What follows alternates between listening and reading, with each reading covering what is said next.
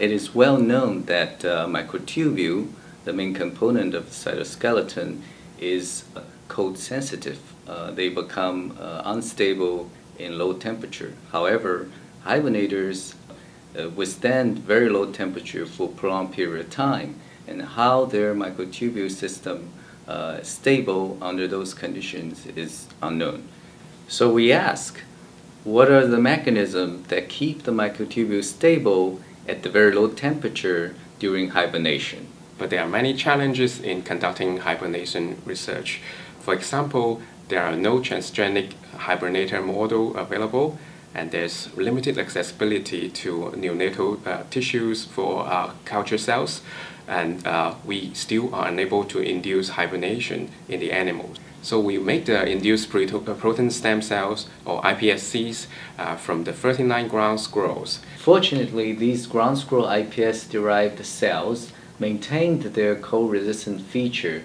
By comparing human iPS-derived neurons to the ground squirrel iPS-derived neurons, we try to understand how they respond differently to cold treatment. Comparative RNA profiling of the squirrel and human neurons revealed that cold exposure altered the expression of genes associated with the mitochondria. These bioinformatics results guide us to do experiment through which we identified mitochondria from ground squirrel neurons respond very differently from mitochondria of the human neurons. Specifically, this mitochondrial response from human neurons leads to an overproduction of reactive oxygen species, which could potentially damage microtubule structure. In addition, this overproduction of reactive oxygen species from mitochondria could cause change of lysosome membrane permeability.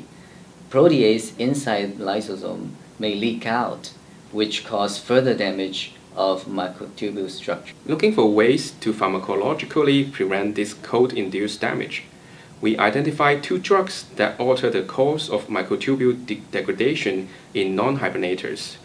The first one is BAM15, an uncoupler that inhibits the production of ATP in mitochondria, essentially slow mitochondrial activities and the production of reactive oxygen species. And the second one is a protease inhibitor cocktail to minimize damage caused by the leak protease from the lysosomes. We first tested these drug treatment strategies in human iPSC-derived neurons. Pretreatment with BAM15 and the protease inhibitor cocktail preserved the long neurites of human iPSC neurons.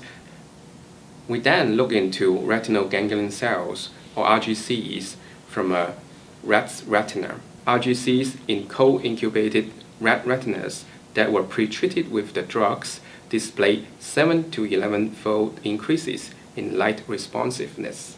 Lastly, we wanted to test the effectiveness of these drugs in non-neural tissues using mouse kidneys. When we added the drugs to UW solutions, the drugs significantly preserve tubulin proteins in mouse kidneys exposed to cold and help microtubules to recover after rebombing. The findings have broad potential medical applications, including the ability to prolong the viability of organs prior to transplantation,